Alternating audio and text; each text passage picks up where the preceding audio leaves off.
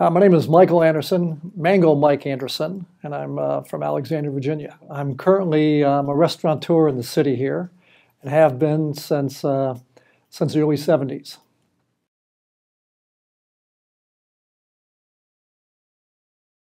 So I've lived in Alexandria since 1972. I moved here right out of college. Originally, I'm from Bloomfield Hills, Michigan, just outside of Pontiac, Michigan. Grew up there. I went to school in Michigan, and right after my roommate and I from college decided that we wanted to kind of take a year's sabbatical. And before we all both had jobs lined up at Ford Motor Company, because in Michigan everybody goes to work for the big three. So I was supposed to go to work for Ford, and we decided to take a sabbatical and move someplace for a year just to get some different experience, to move back to Michigan and continue. So we got newspapers from 10 major cities around the country, and DC seemed to be the most exciting area in the country at the time, had the lowest unemployment rate, was close to the shore, wasn't that far away from Michigan, and we'd heard about this little town called Alexandria, which is border DC, and we thought, well, let's move to Alexandria for a year. So we never went back. Well, Alexandria, we were just in Michigan. We knew nothing about the area. Kind of picked Alexandria just because of its geographic location to DC. Had no idea about its historic significance, its background, and we were pretty amazed when we moved here, actually, and view the city and Old Town and the location of the Potomac and the proximity to Washington. And we thought, man, for picking something but basically throwing a dart at a map and picking Alexandria, we've won the lottery here. And the more time I spend in Alexandria, the more impressed with the city I am.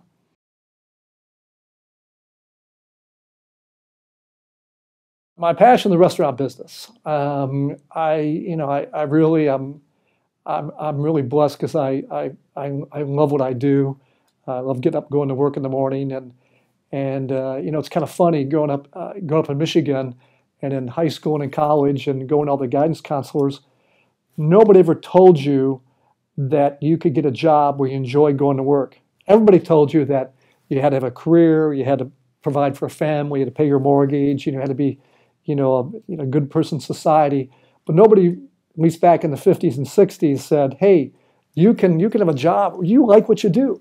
And I came to DC from Michigan, stumbled into the restaurant business. I started at the King's Landing, which is now 1972, which is now Union Street, and I just started there, and I really liked the business. And much to my parents' chagrin, who wanted me to go back and go to work for Ford Motor, I stayed with it, and I've really enjoyed it. Can I keep on expounding? Can I keep on? Does it matter if I ramble on here?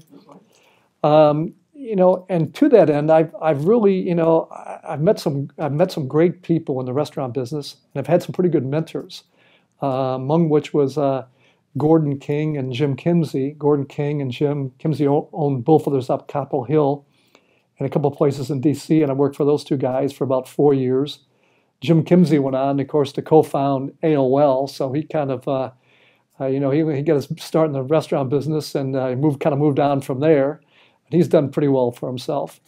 But I've had the ability to get my family involved in the business. And that's been, working with your kids is a pretty neat deal. Because first of all, you're on a different dimension with them than you are as a parent-daughter kind of relationship. But working with your kids, and my kids, at least one of them has kind of fallen in love with the restaurant business, and she got an MBA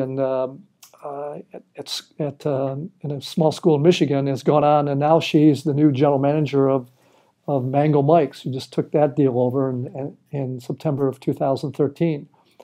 My wife, who was an ex-nurse, has fallen back in love with the restaurant business, and in her early nursing days, she used to work at Chadwick's, and now she's getting ready she's going to give me some competition. She's getting ready to open her own restaurant by the Carlisle project called Sweet Fire Donna's, and she claims she's going to go up there and kick my butt and barbecue. So we're all encouraging her to do that. My youngest daughter works at the sushi bar in Del Rey, and I don't think her restaurants aren't her passion. She'll move on to something else. But and all my kids have worked in all my joints, the Beach Restaurant, Mango Mike's, their whole life growing up, and that's really been a cool deal. It's just it's really neat working with your kids and seeing them in a whole different kind of professional environment where it's it's you're coworkers and you're not father-daughter kind of deal.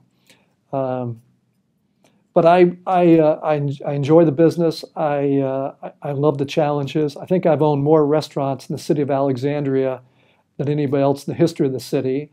Not all of them were home runs by any means, but I like doing business in the city. I might complain about the special use permit process that's rampant in the city, but I think overall the politicians and the BAR and the SUP process has really has generated a pretty good environment for the business community and the residents of the city. And as you look around, if you travel to Annandale or Arlington or McLean or Springfield, and you look at those communities and you look at Alexandria and you say, what community do I want to live in? What community I want to do business in?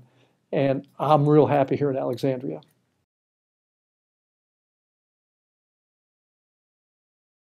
In 1972, my roommate and I from college, the Golden Kazoo, at a random, throw a dart at a board, at a map, and pick a city, moved to Alexandria.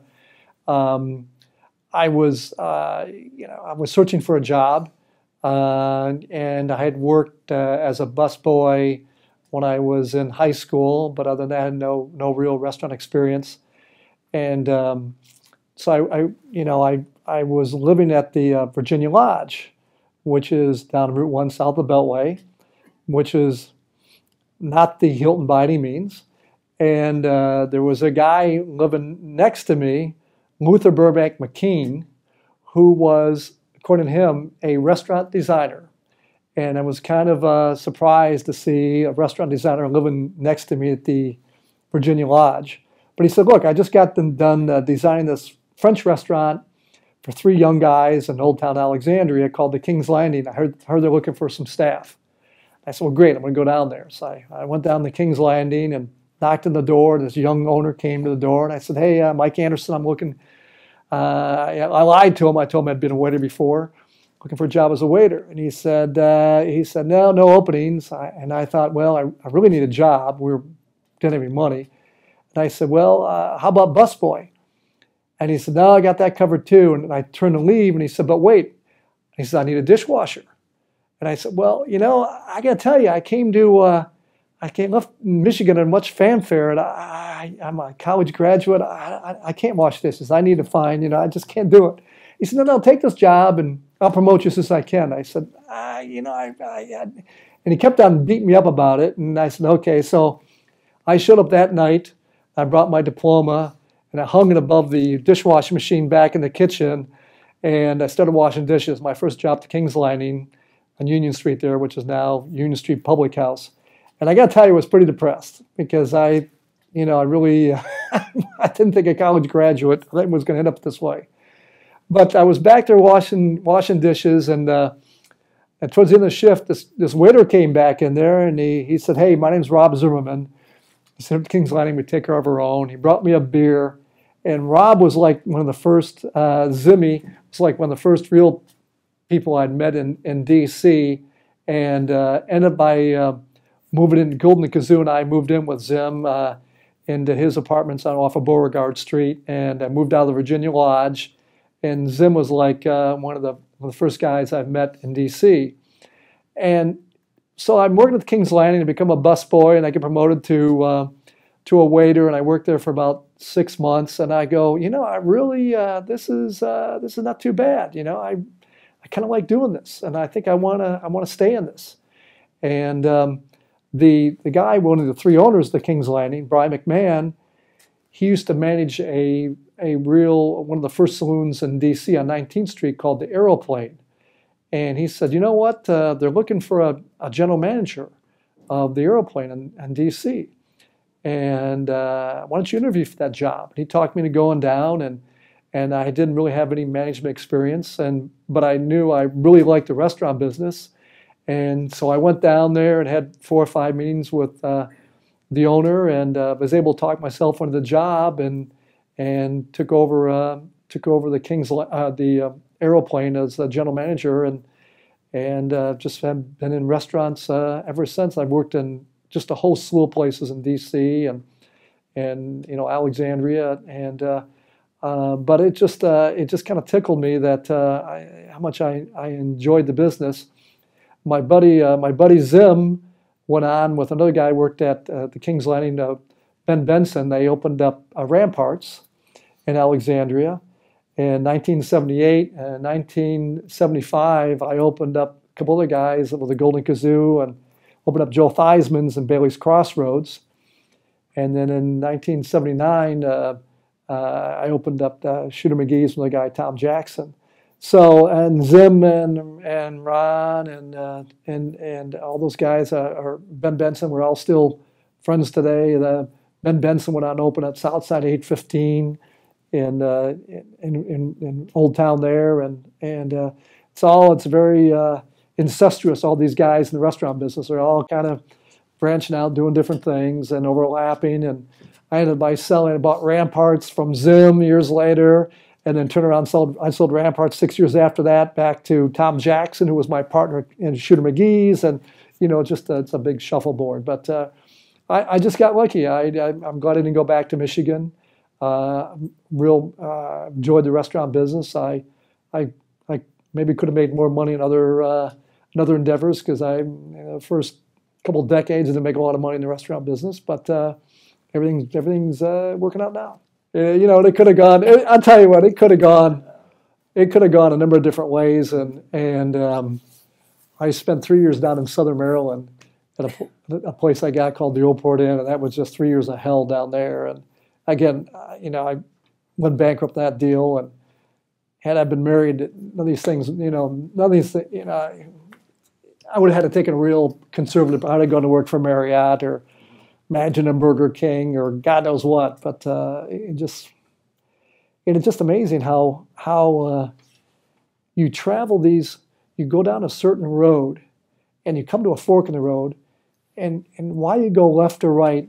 You flip a coin, and you go left, and then you stumble upon a certain person that has some effect on your life, and they send you down another road. There's another fork, and you flip a coin, and you take the right path, and then that path leads you to another person, another opportunity, or a woman you end by marrying, and it's just amazing, the twists and turns. You couldn't plot that out for me, where I've gone from point A to where I am today. It was unplottable, but here you are. And I'm sure a lot of people said the same thing. And I think you've got to take those opportunities and just run with them.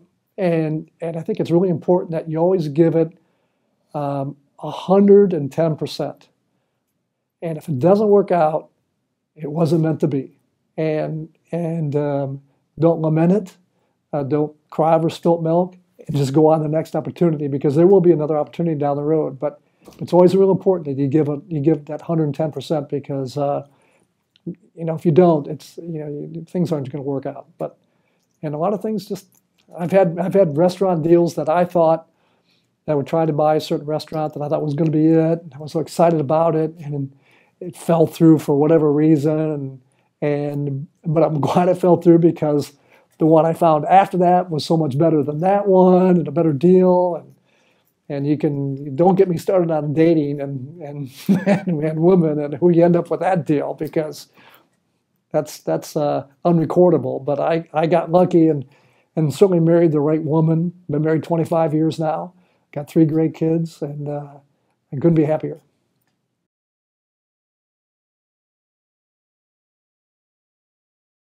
I've always been asked who inspires me, and I've had a lot of mentors in the restaurant business. And this is going to sound kind of corny here, but I have to say it was my mother. My mother has been a huge inspiration in my life. She was a an undying fan. I could do do no wrong. Supported all my endeavors, all my crazy ideas, all my early entrepreneurship, and it's amazing that woman's impact has had in my life. And she's been she was terrific. But Mom, thanks very much.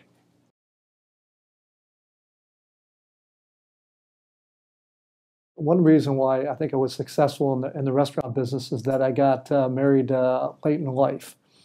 And you wonder how those two things are tied in together. But you know, one of the most difficult, one of the most challenging things in the restaurant business is always capitalization. Pull enough money together to make your deal happen. We had in my early years, we had a number of failures. Things didn't work out. Wrong location, wrong concept, undercapitalization, whatever. Had I been married, I would have had to taken, and I had a family, would have had to take a whole different course. I think I'd have taken a more conservative course in my entrepreneurship, because I wouldn't have been able to take a chance on something and not be able to support my family. My dad came out of World War II. I was a baby boomer.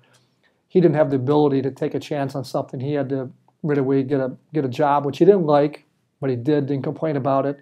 But he had to support a family. I was lucky I didn't get married till I was 40, so I was lucky enough I could take a lot of chances. Some of them worked, some of them didn't work. So that by the time I did get married, things were kind of on a pretty even keel. And that, coupled with having a real supportive wife, made just a huge difference. And that was a huge part of my success, was the fact that I had support from the family and my wife, and some of the crazy investments we made and endeavors we made to make these restaurants happen. She was totally supportive. And without her, none of this would have happened. And I'm tickled pink that she's on the verge of opening her own restaurant, Sweet Fire Donna's. So, the kind of the legacy continues.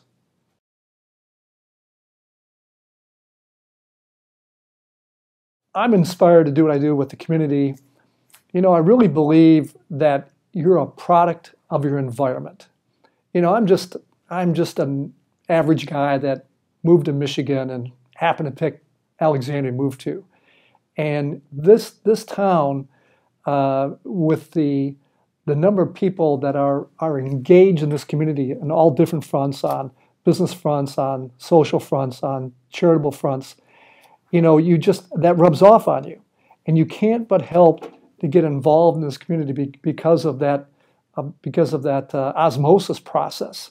And in my years here, my 40-some years here, I've met a whole lot of people that have really influenced me. And you can't but help to get drawn in to do things for the community, because you see so many people around you doing the same thing. I mean, people like John Porter, who's very involved. You got Val Hawkins, Charlotte Hall. You got the woman down at the Delray Mafia who've really taken Delray and turned that thing around. Pat Miller and Gail Reuter and those folks down there. So I think if I had moved to any other community, if I'd moved to Chicago or moved to New York, I don't think I would have been half as involved in the community as I am now, because of the influence of all these folks in the city.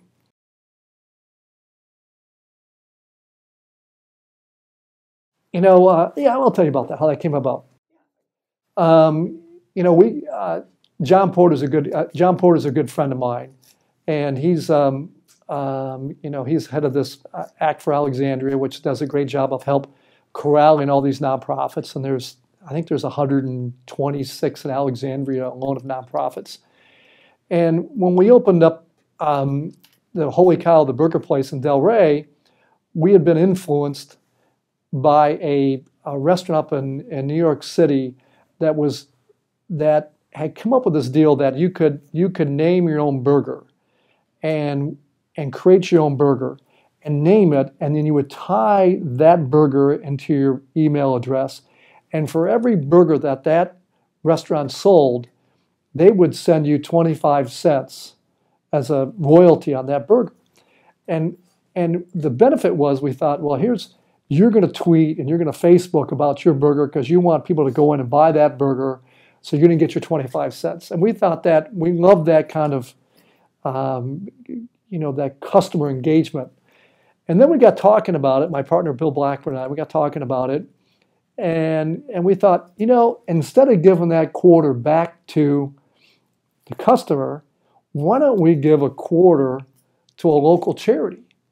And we got John Porter involved, and we had a real brain trust deal, brain meeting with John Porter, and John Porter liked that idea, and we said, look, we're going to give the customer a chance to give a quarter that we'll pay. It's not the customer's quarter; it's our quarter, to pick a charity of its choice. But we didn't want to write 120 checks every month, so what we did is we write a check every month to John Porter, and then he distributes those funds to the 120. So what we've done, and we thought some people would look at it as kind of a gimmick or whatever, but people really got into it, and some people spend way too much time looking at the list of the 120 charities to figure out who to give money to. But it's really taken a lot of charities and nonprofits that didn't have any, or had very little kind of street presence, and gave them kind of street presence in the community with this deal. And we keep a running chart on who's the top one, who's making who's getting the most quarters and stuff, and that's worked out. That's been a pretty cool deal. And does it bring more people in? Do we sell more hamburgers because of it at Holy Cow? I don't think so. And I'm also really pretty amazed on how quickly those quarters add up. We thought, oh, what's a quarter? Man, we're writing some pretty good sized checks to John Porter to hand out every month. But people are really into it. The nonprofits are into it, and it's been a kind of win-win deal for everybody.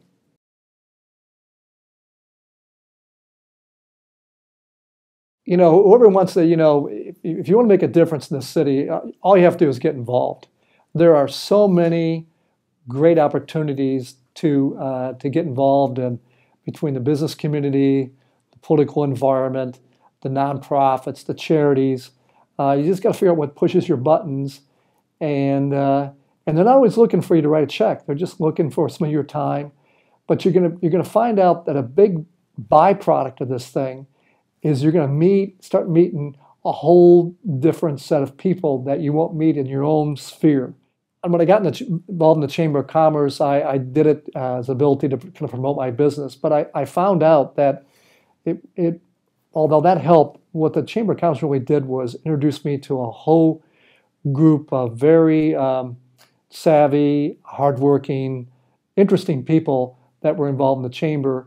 And I met just a slew of new friends, people I would never meet in my day-to-day restaurant experience. I get to meet through the Chamber. So I've been involved in the Chamber for, I don't know, 15 years now, and it's been great. So if you want to get more involved in the city of Alexandria, do it. But you're going to be surprised at kind of the byproduct of that involvement. You're thinking that maybe I was going to get involved because I want to donate some time to charity. But you're going to end up by finding out you're going to meet some new people, new experiences that you would never stumble upon in your day-to-day life. So it's an incremental thing. It's an incremental thing it will serve you well.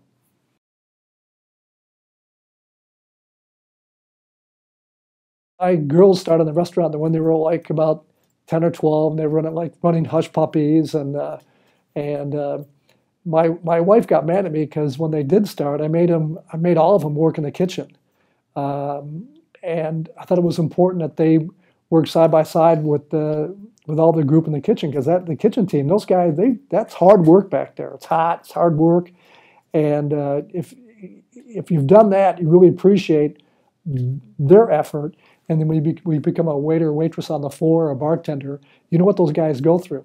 And so I've made all my girls go back, and they've prepped in the kitchen. They've worked side by side with the Latinos and whoever's back there working, and that's been a great education for them. And I think they certainly appreciate what it takes now to be in that business and all the moving parts and stuff. So they've all three of them, and two of the three are still working in the restaurant, and the third one, who's going to graduate, this year from college, has worked every summer in one of the joints, and I'm sure this summer, hopefully, she'll come back and work one more time.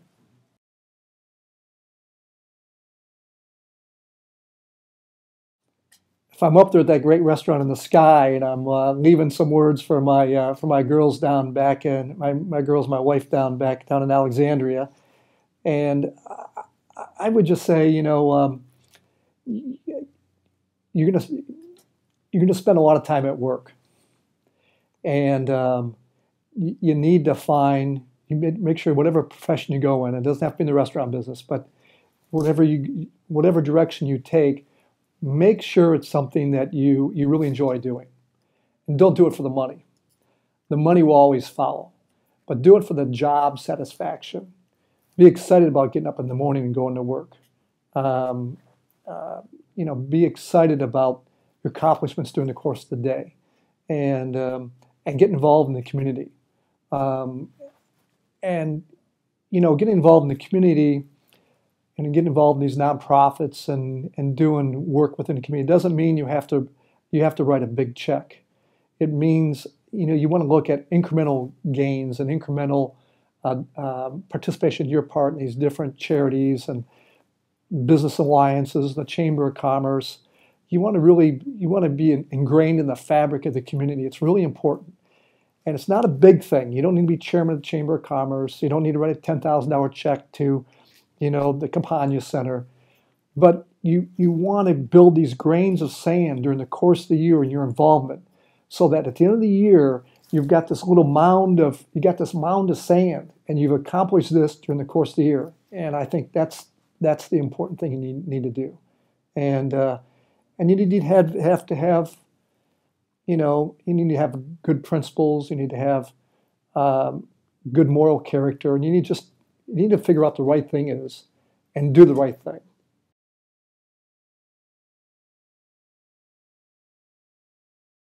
I guess I'd like to be remembered as just I'm just an average guy who happened to pick the right city to move to. Met a lot of great people. Was able to open a couple of pretty good restaurants. Raised a good family. Promoted, helped promote business through my association with the Chamber of Commerce, and supported a lot of good nonprofits in the city. And I'm not looking for fame and fortune. I've just I got three great girls. They're going to hopefully continue the legacy with the restaurants, and I've been real blessed. I just remember as a pretty good guy. Mango Mike was a pretty decent guy.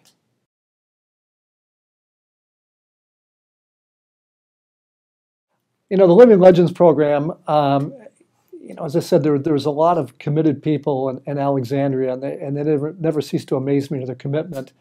And I'm very involved with the Chamber of Commerce, and I've met a lot of the nonprofits through our involvement with the restaurant Holy Cow. But you really get kind of limited into the number of folks that you meet, and anytime you have an ability to kind of expand your scope of folks that are important to the community, you need to kind of avail yourself of that. And I think the Living Legends program has done that, because there are really some fascinating people out there, people that are on the Legends for this year that I had never heard of before, but you read their bios and what they've done for the city, and they go, man, that person's pretty cool. They've really done a lot. How come I haven't met this person before in my travels?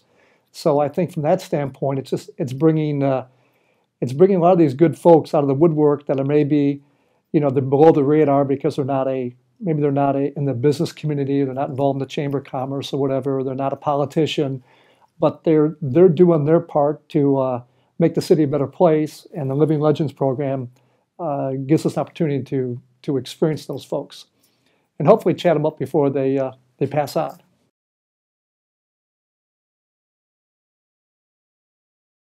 If I come across somebody who had not heard about the Living Legends, I would just say it's a pretty innovative program. You get a lot of writers on these newspapers that are they've got these sheets of obituaries on politicians and movie stars and famous people that are all ready to go, and they never get published until the person passes on. This program allows you to go ahead and experience all those folks and what they've done in the community prior to that, and to really get some education on these folks while they're still around.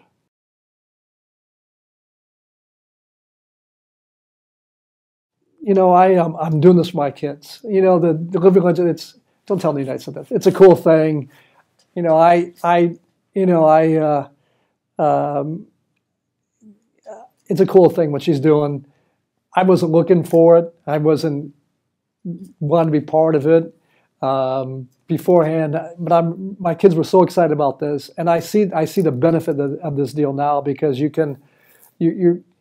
important to leave some sort of, I don't want to say legacy, but some sort of note, a little notebook. This will be a little notebook for my kids. So, thanks for doing this.